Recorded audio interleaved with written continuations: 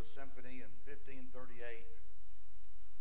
Next to the Word of God, the noble art of music is the greatest treasure in the world. Music controls our thoughts, minds, hearts, and spirits. The precious gift of music has been given to man alone that he might remind himself that God has created man for the purpose of praising God. A person who does not regard music as a marvelous creation of God must be a clodhopper indeed and does not deserve to be called a human being. 1538.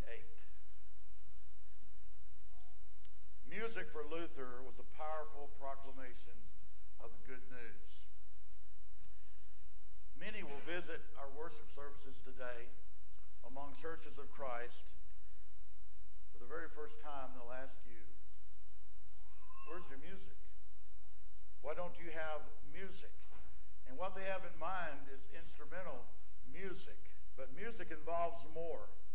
Music is vocal or instrumental sounds having rhythm, melody, or harmony. Vocal music is made with a human vocal system created in man by God. It is a system that is capable of speaking and singing, and the degree of musical ability among people varies. We know that there are those that have more ability to sing than others, and yet we still need to use the vocal system that God has given us, that he has created in us. When you think about the voice is the real thing. Instruments imitate the human voice. When I think about my years of playing in the band, about 10 years of that, and I think about the instruments that surrounded me in the band room or in a concert hall, there were instruments that were designed to sound in the range of a soprano voice, or alto, tenor, bass. But when I think about what God has given us, he's given us a voice that we can use it. We're going to talk more about that as we look at the real instrument that we all have been given as well. The Lord commanded his people to worship him with music. In Psalm 30 and verse 4, sing praise to the Lord, you saints of his, and give thanks at the remembrance of his holy name.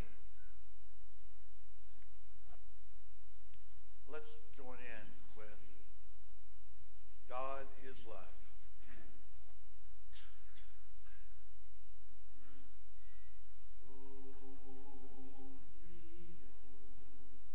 Come, let us all unite to sing, God is love. Let heaven and earth their praises sing, God is love. Let every soul from sin away, each in his heart sweet music make, and sing with us for Jesus' sake, for God is love. God is love. God is love. Come, let us all unite to sing that God is love. Under the law of Moses, during Old Testament times, Israel was to accompany their songs with instruments of music. As they offered burnt offerings to the Lord on the altar in the temple, here's what we find that they did. Again, during the Old Testament times, under the law of Moses, the assembly worshiped, the singers sang, and the trumpeters sounded. I'd like to read from 1 Chronicles 15 in regards to this, because there was one that they recognized that was their instructor when it came to songs. In 1 Chronicles 15, we'll look at that one in particular. 1 Chronicles 15, look at verse 16 to begin with. Then David spoke to the leaders of the Levites to appoint their brethren to the singers, accompanied by instruments of music, stringed instruments, harps, and cymbals, by raising the voice with resounding joy. Then we drop down to verse 22. Here's the one I'm referring to, or that's being referred to here. Kenaniah, leader of the Levites, was instructor in charge of the music. Why? Because he was skillful. In verse 27, David was clothed with a robe of fine linen, as were all the Levites who bore the ark, the singers, and Kenaniah, the music master with the singers. The music master. Yeah, that's what they did in Old Testament times. They were authorized to do that, but when we look at New Testament times in which we live, we are to sing and make melody in our hearts to God. When reference is made to singing and making melody in the heart, God stated what the instrument is. It is the heart. When you think about the heart of man involves his ability to think and reason, understand, and believe. And it also involves his ability to trust, hope, love, and rejoice. We're talking about the intellect. This is really the instrument, is the heart. And the human heart is an instrument for everyone. I'm not talking about the blood pumping vessel right here. I'm talking about what's going on up here between our ears. What's going on? God knows what's going on. He searches all hearts.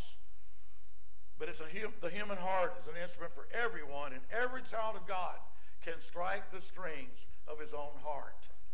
I believe he's referring here to our attitude. What's going on with our attitude?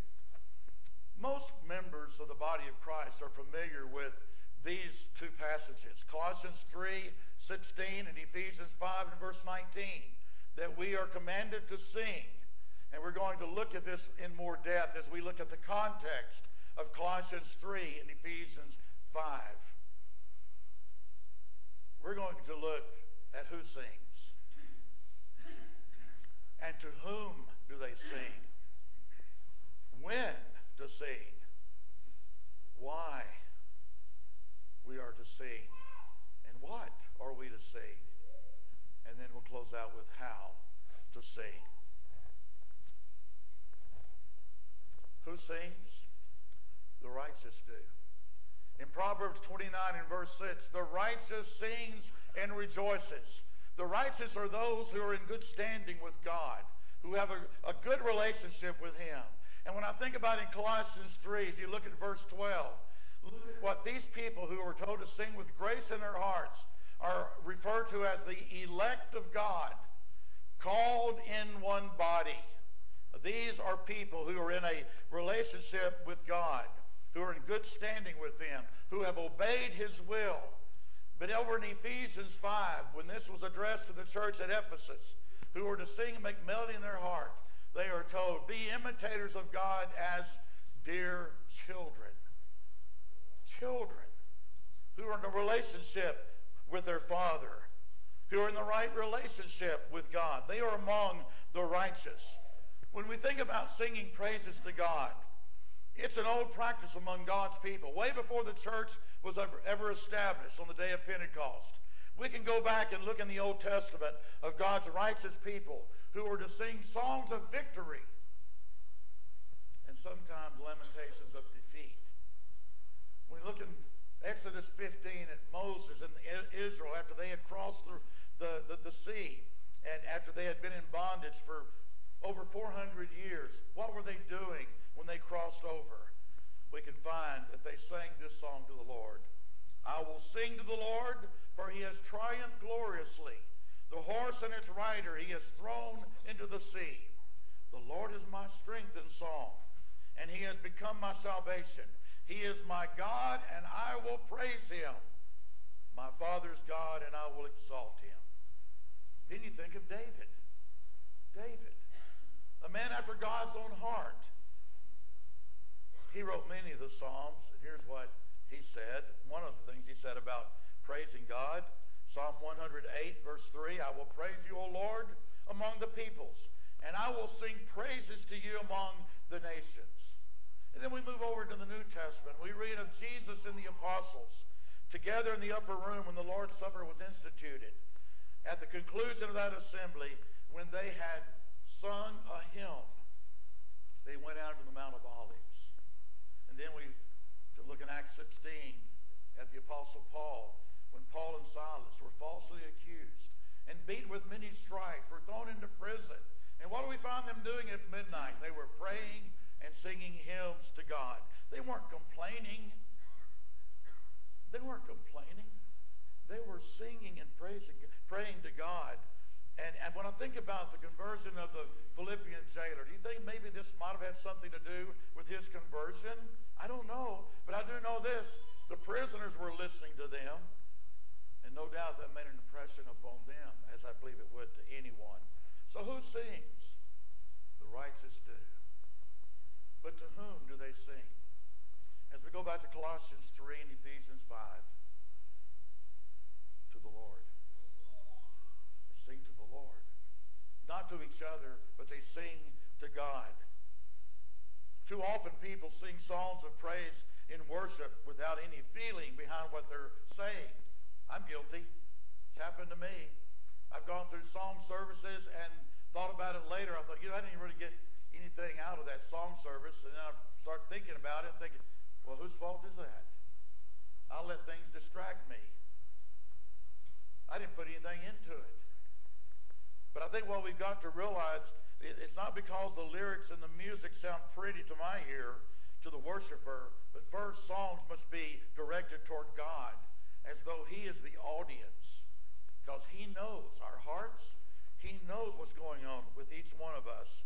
He knows if his child is singing what he means and means what he sings. Children of God must sing as the psalmist wrote in Psalm 95. Oh, come, let us sing to the Lord. Let us shout joyfully to the rock of our salvation. Let us come before his presence with thanksgiving. Let us shout joyfully to him with psalms. For the Lord is the great God and the great King above all gods. He is creator of heaven and earth and all things therein. He is worthy of praise, not empty flattery. Worthy art thou.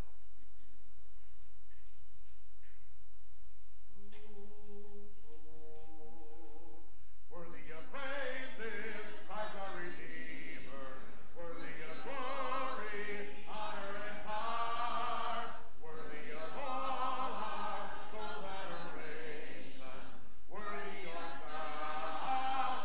Worthy art thou. Lift up the voices, praise and devotion.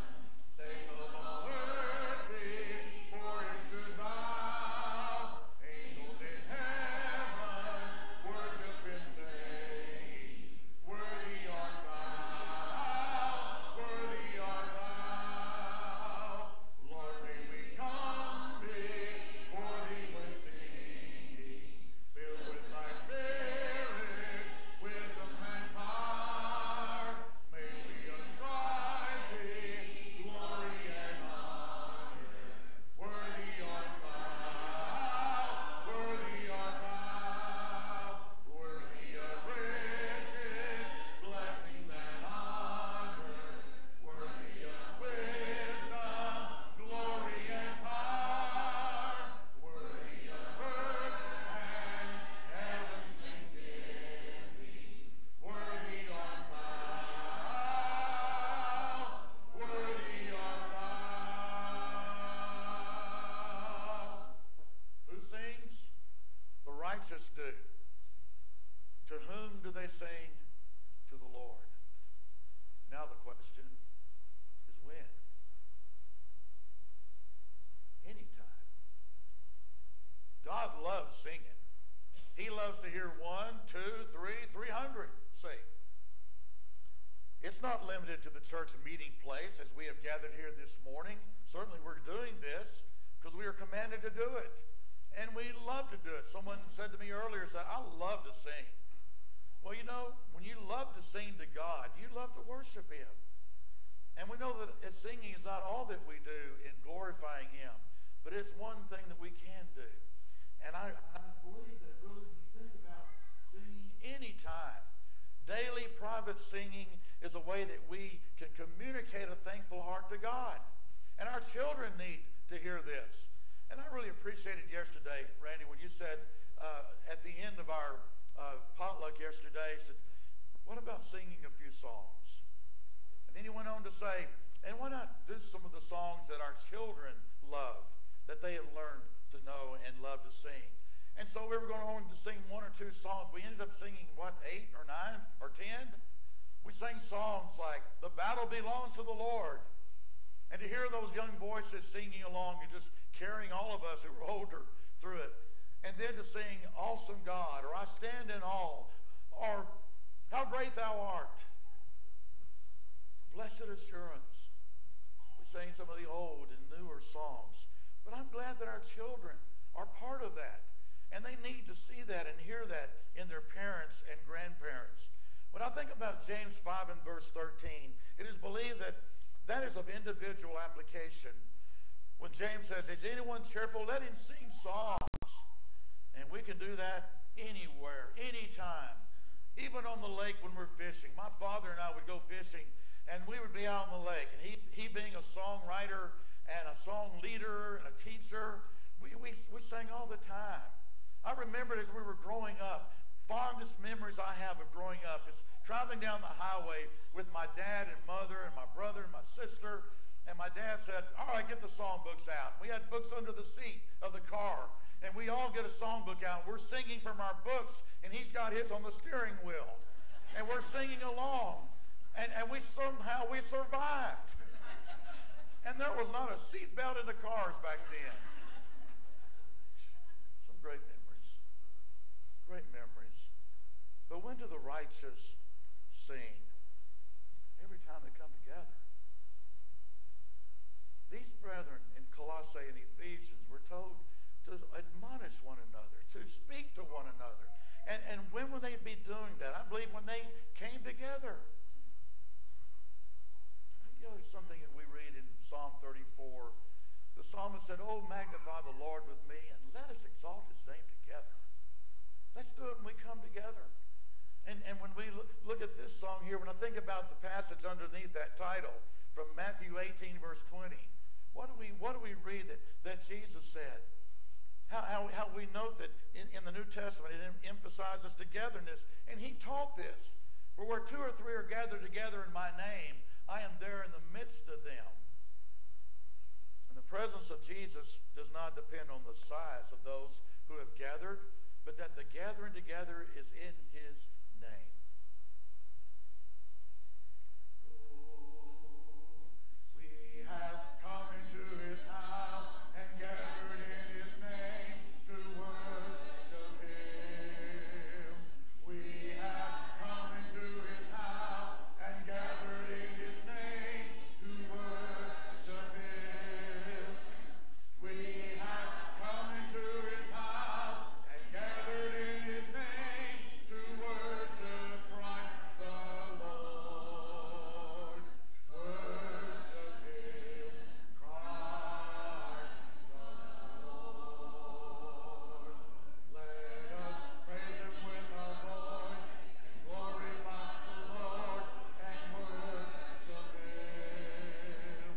Let us praise him with our voice and glorify the Lord and worship him. Let us praise him with our voice and glorify the Lord and worship Christ the Lord.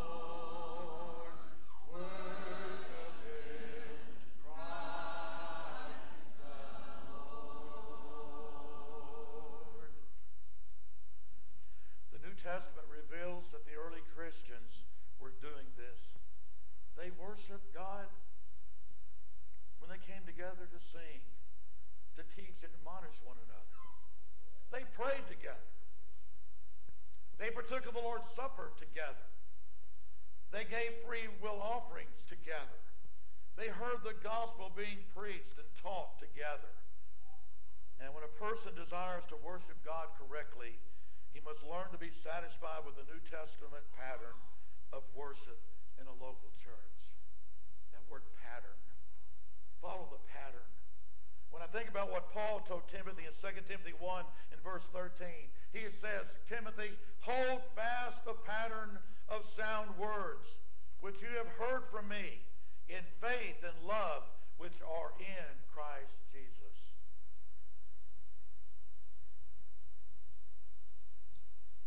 But why do the righteous sing? Why?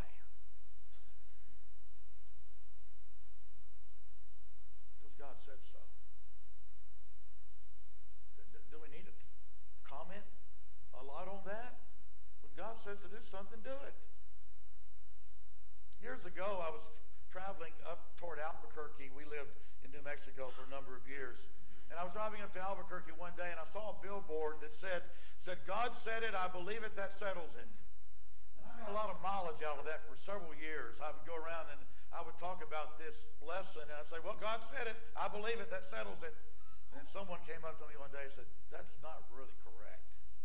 I said, what do you mean it's not correct? He said, God said it, that settles it. And it's up to me whether or not I want to believe it and follow it or not. The church at Ephesus was told and instructed to sing and make melody in your heart to the Lord. The brethren at Colossae were told to sing with grace in your hearts to the Lord. This is a direct command as important as any. And if a child of God refuses to teach and admonish those around him, he's guilty of disobedience. I think we need to think about that more. I mean, when I have stressed so much about singing, and I think all of us have, and we've used these two passages to show the importance of this to our friends, we need to sort of back it up a little bit and say, all right, before we get to the singing part, what else are we doing when we come together? We are teaching and admonishing one another. That passage is filled with so much to help us in this area of our worship. Singing praises in worship is an opportunity. It's a privilege that we have to offer up spiritual sacrifices to God to praise him. In Hebrews 13 and verse 15, the Hebrew writer said, therefore by him let us continually offer the sacrifice of praise to God. That is the fruit of our lips giving thanks to his name. And it's to be done the best we know how. I mean, I believe that this week that we have spent together, it's obvious to me that you care about this and that you want to improve in this. Why? Because you want to offer God your best. I mean, when you think back to the Old Testament times, those who offered animal sacrifices to God under the law of Moses, they were to be without blemish. That's what God accepted. And so when it comes to our worship, singing and praying and partaking of the Lord's Supper, and all that we do in our worship, do it to our best. And I believe you need to say to your leaders, your shepherds here, thank you. Thank you. Whether it's me coming in or someone else that has the ability to do what I've done with you, it's not about me. This is all about pleasing God. Be grateful to those that are leading you in this congregation to improve in this area, to give your best. What an opportunity we have to not only praise God and glorify him, but to encourage one another. And when I think about what this does, first off, God is glorified. And second of all, we benefit from it, don't we? Because we're edified.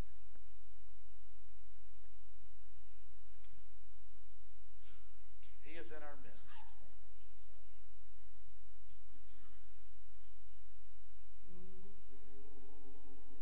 Draw from the springs of salvation, give thanks to his great and holy name. Make known his deeds among the people, make known his exalted way. Praise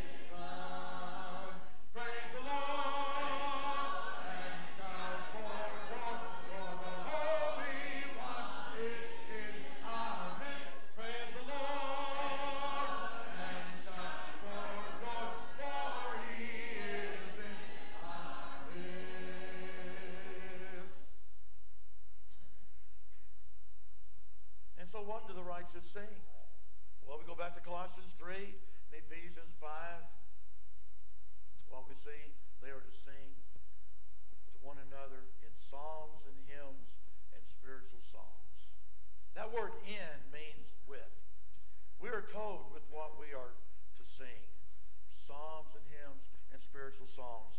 And all those words, although they are synonyms, there's a little bit difference in their meaning. Let me just go through them. Psalms are songs of praise, like the Psalms of David.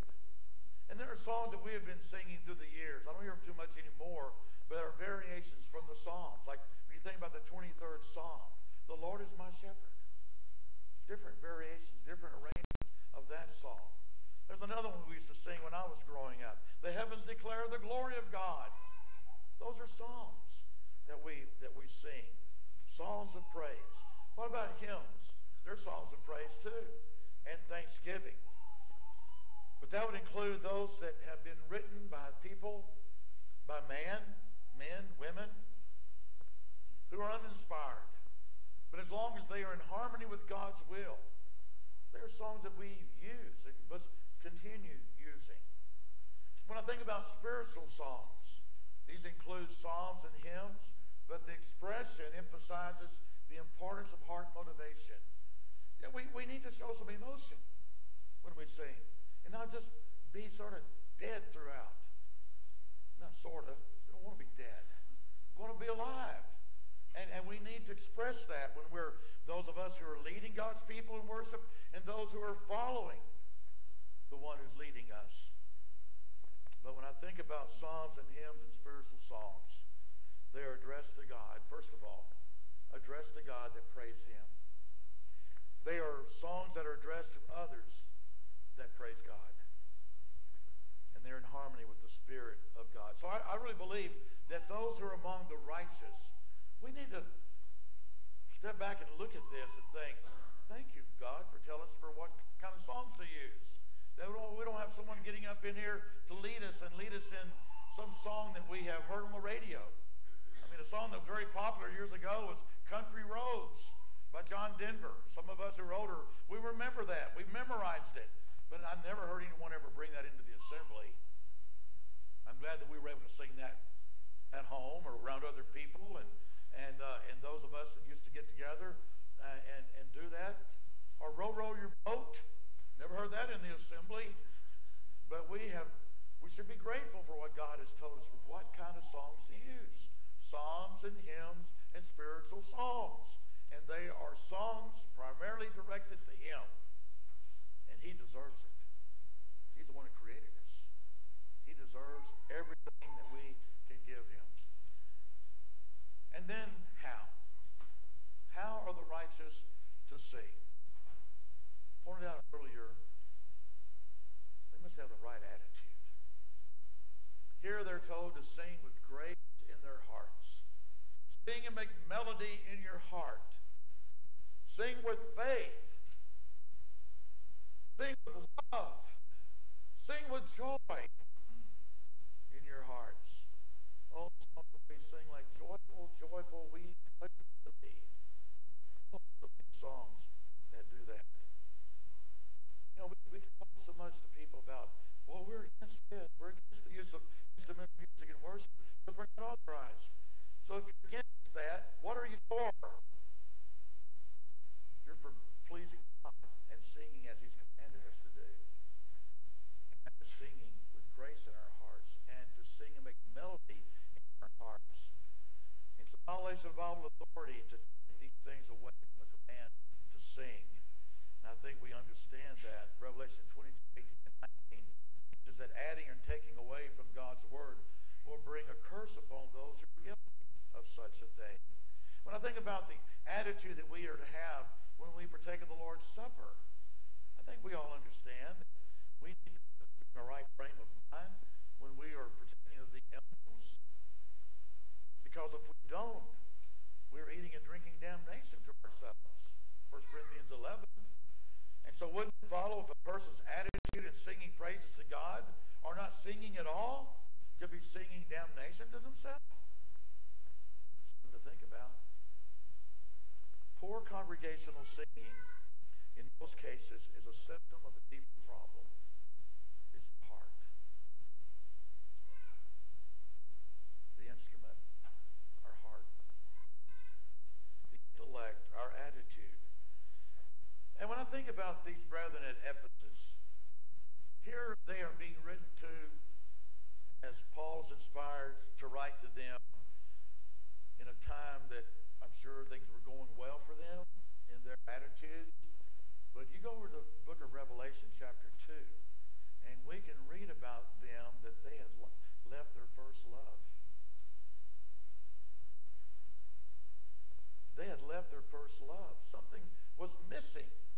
their attitude toward God.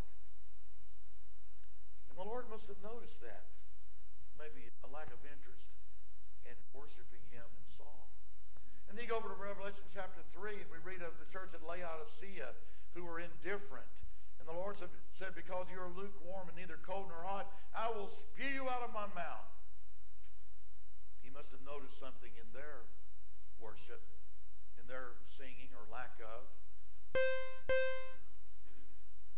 The heart cannot afford to be out of tune with God's will. You know, you may not be able to get your voice in tune, and some of you have said, I just don't have this, the voice I used to have. I think we could, as we get older, we can look back and say, you know, I used to be able to hit those higher notes a lot easier than I can now. I don't work at it as much as I did when I was going through school and all that. But I know one thing you can improve, and that's your attitude, your heart. Just remember that, your heart. We can do something about that. And when I've had people come up to me in places, it hasn't happened here. I hope it doesn't. I still have till tomorrow. We leave tomorrow. But people have come up to me and said, I just want you to know, if you don't see me singing, it's because I just can't sing. And I used to say, well, I understand. And then I began to think about it. Who am I to give anybody time off or get out of jail free card? Like, okay, you're okay. No, it's not me. You take that up with God. You think about that when you communicate with him in prayer, when you communicate with him through song. Let me close this out. In 1 Corinthians 14 and 15, I know this is in regards to spiritual gifts, but Paul told the Corinthian brethren, I will pray with the Spirit, and I will also pray with the understanding. I will sing with the Spirit, and I will also sing with the understanding. Here in one verse we find pray and sing. Pray with the Spirit. Pray with the understanding. Sing with the Spirit and sing with the understanding. When we pray, I think many times we show much more reverence in that area than we do in singing. We bow our heads. Years ago, I remember my grandfather and others, Vicky's grandfather, would get down on their knee during a prayer in the assembly. Not that they were trying to show off to anybody around them, but they came before the throne of God and with reverence when it came to praying. And yet singing is something like, well, it's just singing. Now, what are we going to do tonight? We're going to sing. Oh, well, it's just singing. I've never heard anyone ever say, well, it's just praying. No, it's all of this is important, directed toward God. And then again, think about what Paul and Silas were doing in that prison that night. In one verse right here, they were praying and singing hymns to God. To whom? To God. They were among the righteous, and that's what the righteous